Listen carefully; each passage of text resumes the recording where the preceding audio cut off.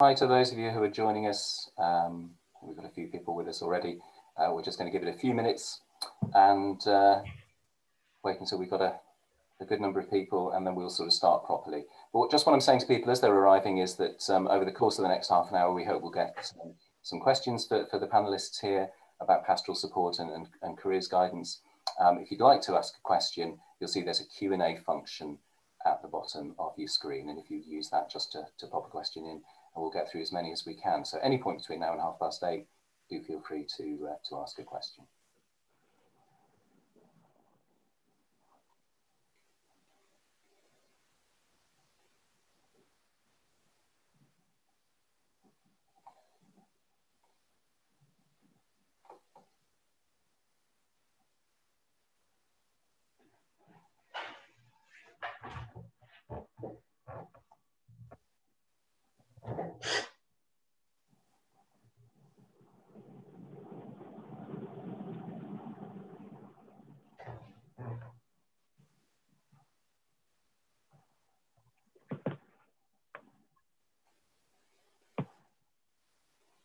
I have got one question in already asking if saying that I'm echoing. I don't know if other panelists can confirm whether they can hear me okay.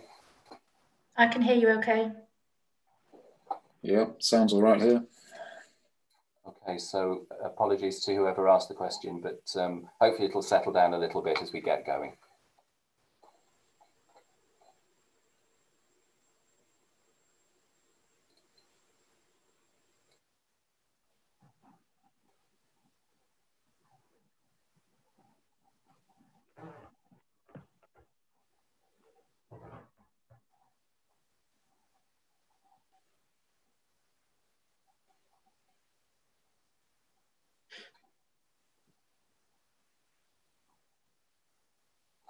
Okay, it's a couple of minutes past 8 and nobody's joined us in the last few seconds, so I think we'll make a start now. And if I repeat my sort of welcome, then I'm sure you won't mind. Thanks for joining us. This is the Q&A's Pastoral Support and Careers Guidance webinar. My name is Meirion Baker. I'm Assistant Principal at the college, and my responsibility really is to look after aspects of student support, such as student well-being and progression and so on. Just as a brief introduction, I think the approach we take as a college is that we've got three really important jobs to do. One obviously is to get students, great results and make them enjoy the courses they're doing. And you'd have gone, I'm sure, to some subject sessions where you'd have found out about how that goes on in the classroom. But the other two roles that we've got are one, to look after people, make sure that they're safe, that they're happy and that they develop. And the other one is to make sure the students progress on to really exciting, rewarding destinations. And it's those two functions that I think we're able to talk about this evening.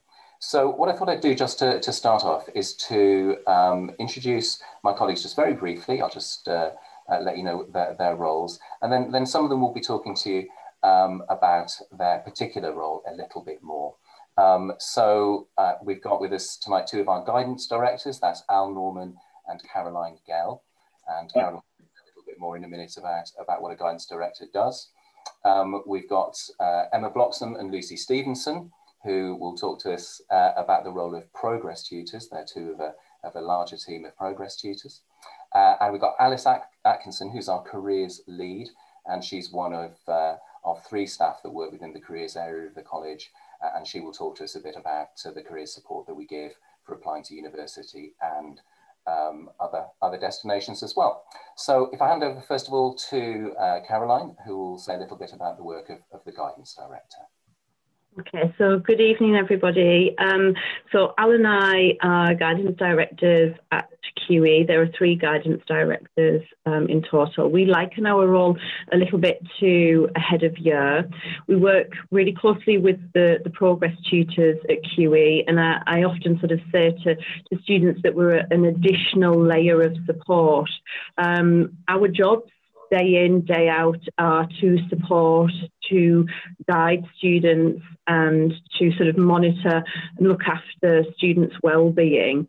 We're here to support students, as I say, on a daily basis, whether that be in terms of their programs of study, their subjects, their progression, their learning, or whether it may be more sort of personal issues to that individual and their perhaps barriers or hurdles to progress and to their success. As guidance directors, we have strong lines of communication with staff, subject staff, the learning support team, careers, and also sort of support within college, perhaps sort of the college counsellor, and also external agencies.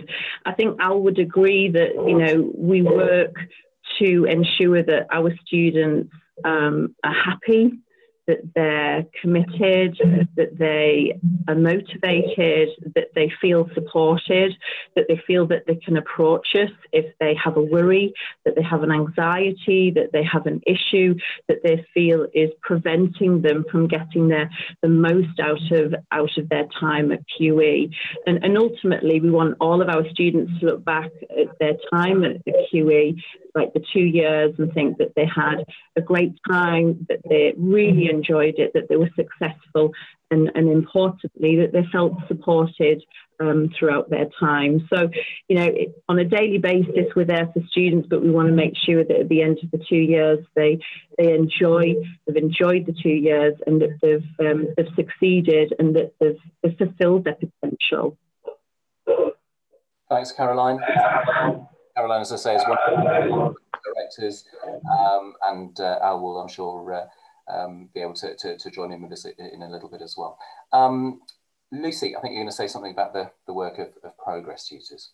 Yeah, good evening, everyone. Thank you for joining our webinar. I'm part of a team of 11 progress tutors here in QE, and I suppose the easiest way to describe us is similar to a form tutor at school. Our role's a little bit more complicated than that. We support you over the 2 years that you're actually with us here at QE, and really we are your advocate, the person that you would come to in college for any support and guidance that you would need. We work with you both academically to support and motivate and challenge you to do well in your subjects, but we also support your well-being, like Caroline said, if you've got any anxieties, any kind of difficulties with your learning that you might need support with, we can help you with that as well. So alongside all of that support, we deliver a tutorial program to you as part of the tutorial system. Initially, that is all about getting you settled into QE. It's very different when you come to us. It's different to school. It's a different environment. It's a different way of learning, and it's possibly different subjects that you're studying. So those first few weeks, a couple of months, is all about us getting you used to that way of working, how to be an A-level student, how to organise your day, your files, your work, your notes, how to kind of organise yourself to be successful. Alongside that, we look at planning for your progression. Like Caroline said, our ultimate aim is for you to be successful and to move on to that next step in your kind of learning journey in life. So we will help prepare you for university, for careers, for whatever it is that you might want to do. And we also touch on issues such as safeguarding British values as part of the tutorial programme. But ultimately, ours is a role of support for you to make sure you have the best time with your subjects, but also in college, getting you involved in clubs, in societies that are going to help you kind of grow and develop your personal well-being as well as your academic well-being. Great, thanks Lucy. And Emma, as I say, is also a progress tutor, so we will no doubt hear from her too a little bit later. And Alice, would you like to say something about the work of the careers team? Absolutely. So my name's Alice. I'm one of the careers advisors here at the college. It's myself and Liz Bryan, and our colleague Sarah Griffiths, who is our work experience and raising aspirations coordinator. So the work that we do is very specialist. It's all about your progression. So whether that's going to university or perhaps looking for a higher or degree level apprenticeship, we do a lot of initiatives and a lot of engagement in addition to all of our one-to-one careers advice and guidance interviews that we offer. So this is impartial advice and guidance, and it's really to help you with whatever decisions you need to make about your future in career. So that could be looking at subject choices, it could be looking at your university application in detail. It could be that you want some information about engineering, so you might join one of our initiatives like Future Engineers, or perhaps you want to join the Medic Society, which we run as well. So we do quite a lot of programs, and we do an awful lot of one-to-one careers guidance interviews with students. You can access the careers service as many times as you want during college. You can self-refer, or you can ask for help from your guidance director or progress tutor to refer you for a careers appointment. And it's a service that anybody can access at any time during their journey at QE. That's great. Thank you, Alice, and thanks all of you. So what we want to do, I think, is to use the rest of the time that's available to us to answer any questions that you have. So we've had a couple of questions in already. Please feel free to keep asking those as we're answering others. As I said earlier, the Q&A function at the bottom of your screen is the way to put those questions in. We've also had some questions that have cropped up in other seminars and other webinars rather, about careers and about how we support students. So we can address those as well. So can I start with a very general one, which I think could go to anybody really, which is from an attendee. My son has no idea what he wants to do, only that he wants to do A-levels at QE. Where do we start? Al, would you like to start off on that one, and then perhaps Alice can join in a moment? Is that okay? Great, thank you. Hello, everyone. It's a question we often get. I don't think many 16-year-olds know exactly what they want to do in life. Some of them do, but quite a lot of them are in the same position. First thing to do is obviously come to these open events to take part in them and find out about all the subjects that we offer. We have a huge number of courses, much more than you'd find in a school, bigger than the choice they had for options in year 9, year 10, 11. So there'll be some that they don't really know about. So coming to these evenings is a great way to start finding out. There's also a lot of information on our website now about different courses. We've expanded that greatly over the last year.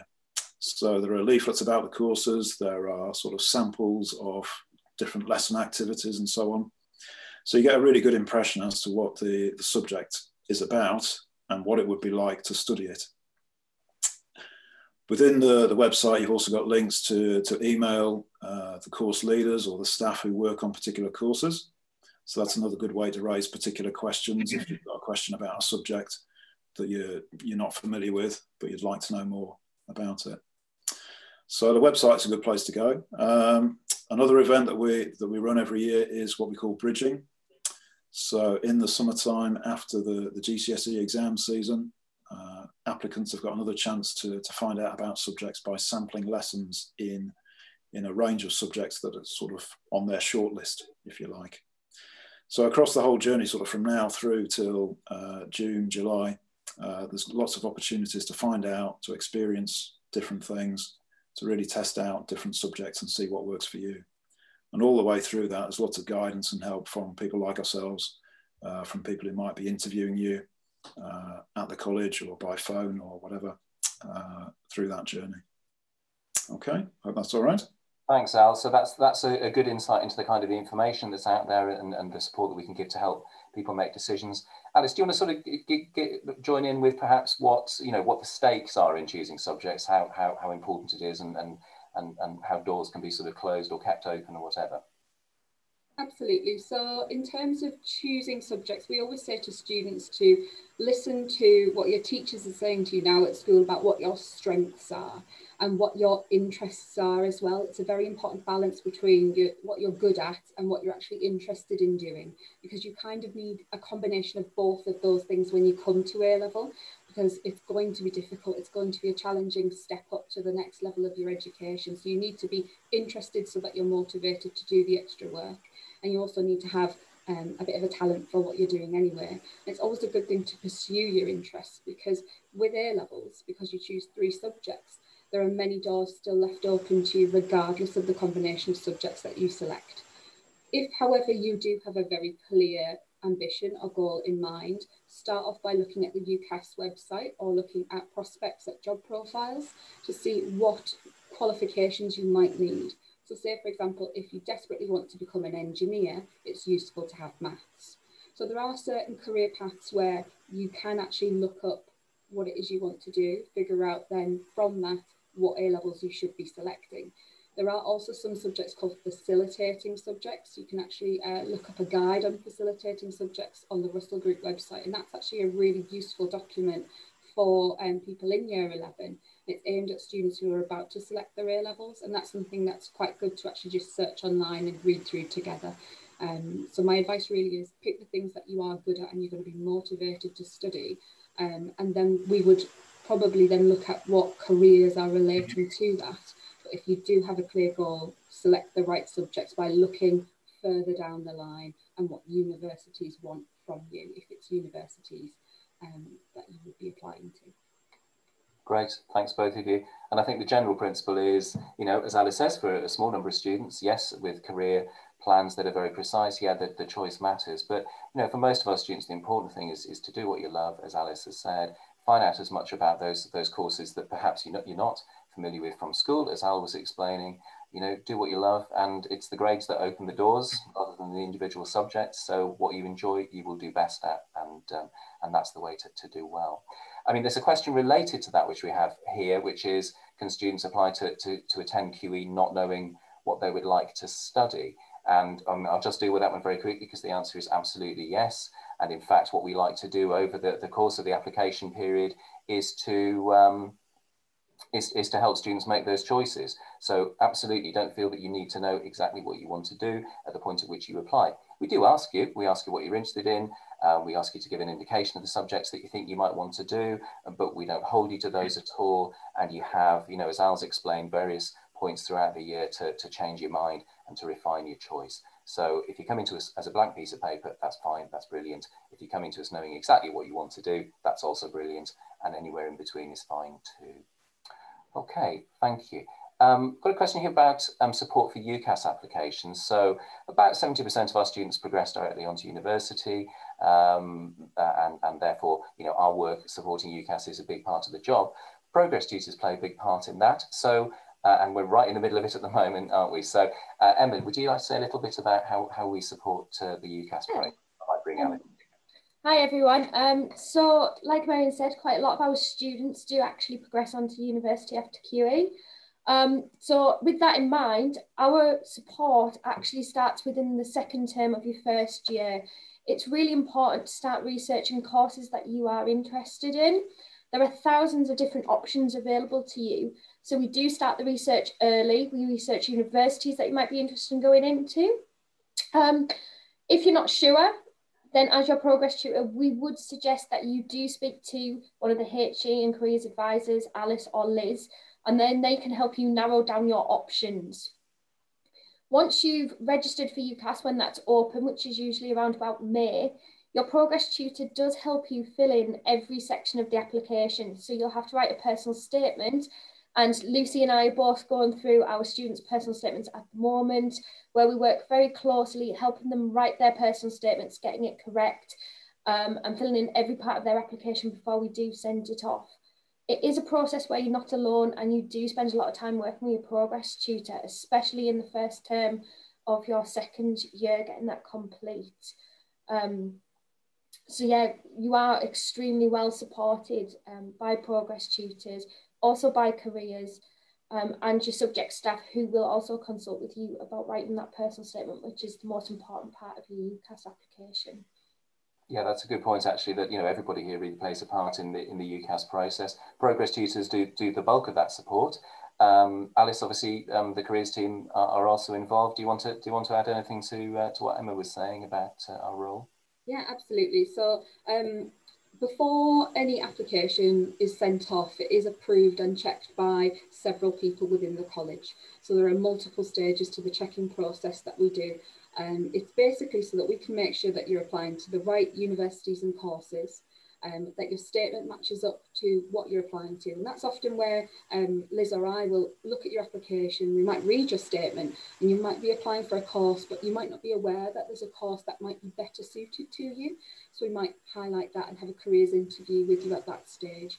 We do an awful lot of personal statement drop-ins. We do a lot of stuff virtually as well. So students email us their statements all the time and we provide notes constantly. Obviously, you'll get a reference from the college as well. And your progress tutor will write that, and they're always fantastic references. And our students progress on to some really interesting and very different types of degree courses, because there's so many different courses here at QE, and there's so many possibilities beyond college as well. It's really fascinating to see the different types of university degrees that our students go on to do, and it is very inspiring to see last year over 800 students progressing into higher education. Yeah, a record for us, we think. But not all our students go on to university, and we've got a question here, which I know Alice probably is for you. What if you don't want to go to university? Is there help with applying for apprenticeships? Absolutely. So we do one-to-one careers appointments with every single student who's indicated that they prefer to look for an apprenticeship or find employment. Obviously, first of all, to find out what it is that you want to do, and then to establish an action plan of what you then need to go and do. We have an awful lot of initiatives that we run throughout the first year, which could help you improve your employability skills. So we do a lot of stuff around that with students, particularly who are looking for employment. We give you access to a specialist bit of software called Global Bridge, which is like a virtual CV, or kind of like a student's version of LinkedIn. And that's a great way of you really enhancing your profile. You can share that profile with employers. We organise work experience for students who are wanting to go into employment, and we also do a lot of support around advertising vacancies as well. So we actually have a virtual classroom, just like you would for your subjects, but for just apprenticeship vacancies basically. So we promote vacancies internally as well. And we do actually get quite a lot of employers who will approach us with particularly more of those sort of higher quality apprenticeships, because they know that A-level students are particularly good students and that they'll probably cope very well in a professional environment. So we actually do get some exclusive vacancies just advertised through the college only. So there's quite a lot of work that we do on a one-to-one basis, but there's also all these sort of support systems and pieces of software in place as well to help you. Thanks, Alice. There's a question here that we often get actually enrollment.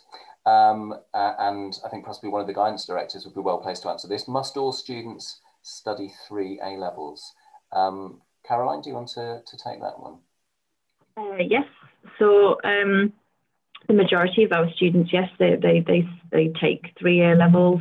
Sort of a number of reasons, really. It can add sort of breadth to sort of their learning. Obviously, as Al said, we offer sort of 40 subjects.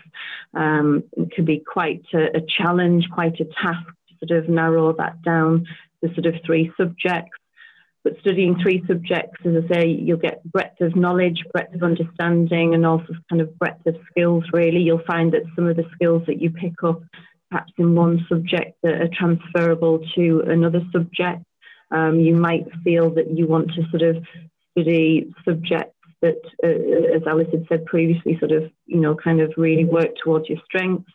And in terms of that progression onto university, you know, predominantly universities will make an offer to a young person based on their results coming from 3 A-levels.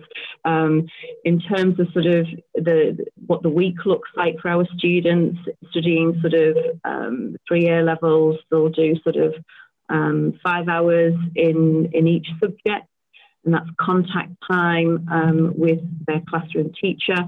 And then the expectation is that they mirror that time in their own sort of study time. So they'll also hopefully spend 5 hours sort of working outside of the classroom on sort of independent study, homework, coursework.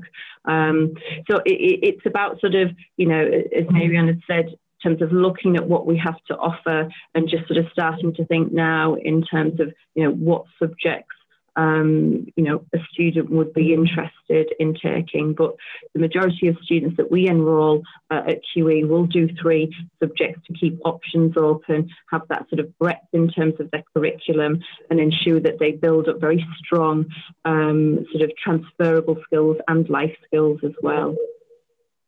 Thanks, Caroline. I mean, a very small number of our students for subjects 3.